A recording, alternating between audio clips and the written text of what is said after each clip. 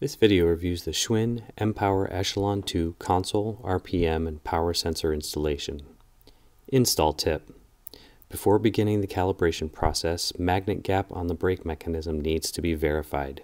Use the calibration tool and ensure it fits snugly between the magnets. Magnet gap. The overall magnet gap should be no larger than 11 millimeters, or inconsistent power readings may occur.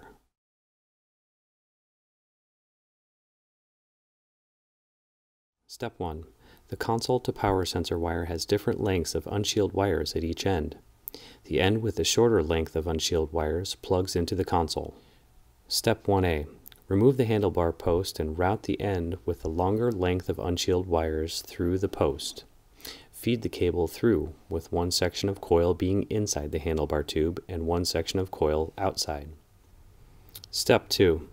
Connect the wire saddle clamp to the underside of the handlebar assembly and route the console to power sensor wire through. Step 3. Reconnect the handlebar post onto the bike frame. Take caution not to damage the console to power sensor wire.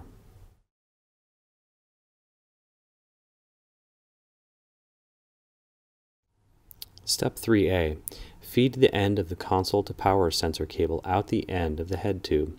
Take caution as there may be sharp edges inside the tube. Step 4. Mount the console bracket using the 3 Phillips pan head screws.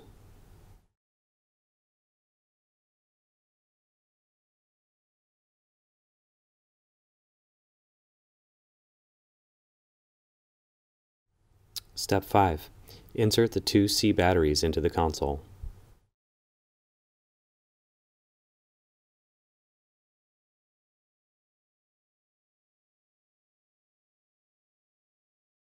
Step 6. Slide the console onto the bracket. Insert the pan head screw and tighten.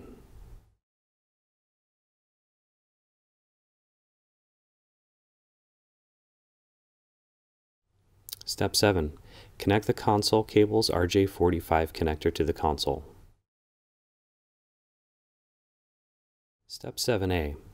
Slide the grommet of the cable into the slot on the connector's protective cap. Attach the protective cap to the bracket using the 2 socket head cap screws and tighten.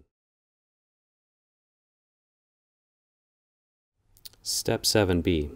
Install the cosmetic cap using an M5 by 14 mm button head cap screw. Step 8. Unscrew the Phillips pan head screw holding the RPM sensor to the housing.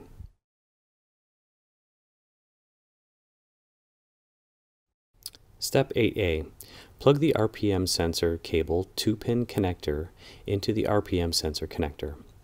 Slide the cable grommet into the slot in the RPM sensor housing. Step 8B. Reinstall the RPM sensor cover into the housing using an M3 by 6 mm Phillips pan head screw. Step 9. Mount the RPM sensor as shown. The RPM sensor should be about 2 to 3 millimeters away from the flywheel. If the sensor is too close, it can rub against the magnet embedded in the flywheel. If the sensor is too far away, erratic RPM information may be displayed. Step 10. Position the rubber boot magnet assembly so the hex pattern of the boot lines up with the hex nut on the resistance mechanism. Slide the boot onto the hex nut and ensure the boot sits in contact with the back plate. Step 11. Connecting the wires to the power sensor.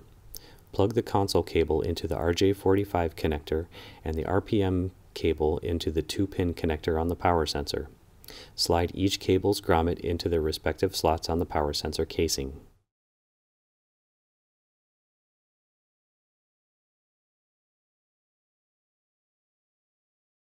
Step 12.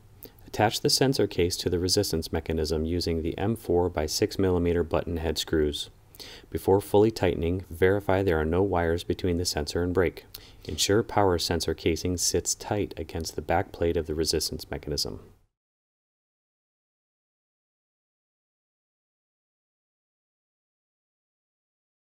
Step 13. Thread RPM wire through the cable saddles and coil RPM sensor wire over the sweat guard connector to keep it away from the flywheel. Reattach the sweat guard. This concludes the Schwinn M-Power Echelon 2 console, RPM, and power sensor installation.